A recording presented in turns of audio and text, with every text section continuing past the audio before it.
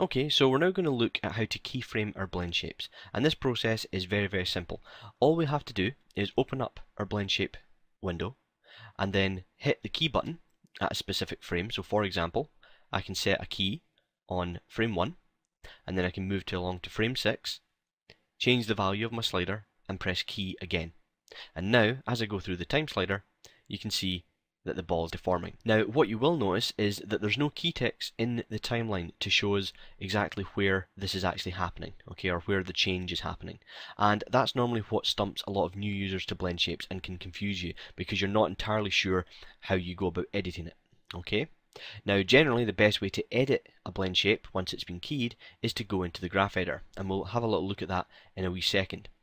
However, what you can also do is you can make your key ticks appear in the timeline by adjusting a few of the settings.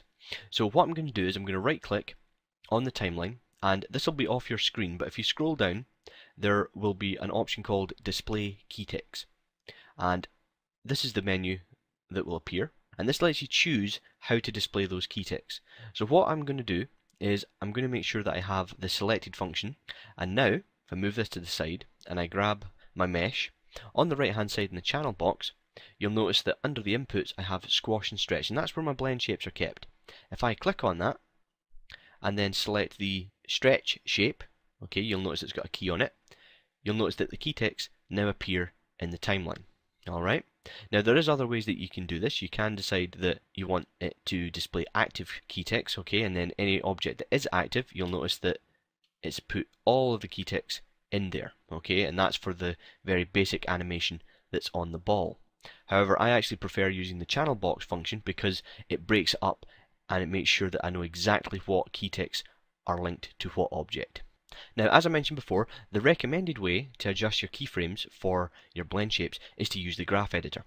So I'm going to go ahead and I'm going to pause the video and bring up the fully animated version of this bouncing ball, and we're going to have a look at how to get access to those keyframes in the graph editor. Okay, so we're back, and if I press the play button here, you can see that we've got our fully animated bouncing ball with all the blend shapes.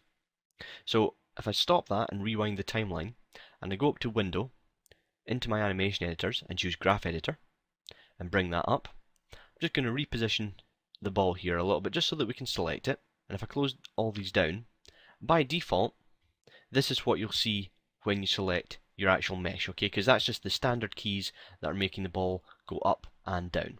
Alright, now to get access to the blend shapes, all we need to do is open up the actual ball shape. Because the blend shapes are actually applied to the mesh, as you'll notice here, that's what Maya's telling you, this is part of the mesh deformer. That's where we're going to find the curves for our blend shapes, okay, and you can see that we've got our stretch shape and our squash shape, and these can be edited in the exact same way as any other animation curve inside of Maya. Okay, so in the next lesson we're going to be looking at a more complex example of how to use blend shapes, and we're going to be creating a facial shape for a character.